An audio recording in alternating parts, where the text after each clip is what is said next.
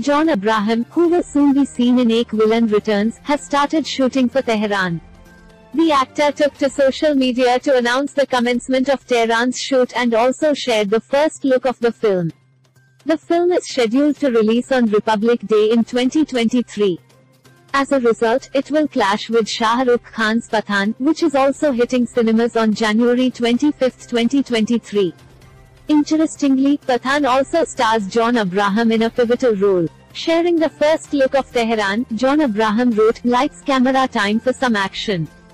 #Tehran shoot begins. Directed by #Arun Gopalan and produced by #Dinesh Vijan, #Sandeep Lazal, @Shobhna Yadava.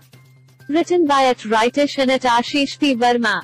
@Maddock Films, @Bake My Cake Films. Take a look at John's post. Apart from Pathaan and Tehran, Hrithik Roshan and Deepika Padukone's Fighter is also slated to release on Republic Day 2023. Tehran is directed by Arun Gopalan and written by Ritesh Shah and Ashish Prakash Verma. Pathaan will hit big screens on January 25, 2023. Besides Shah Rukh Khan, the film also stars Deepika Padukone and John Abraham.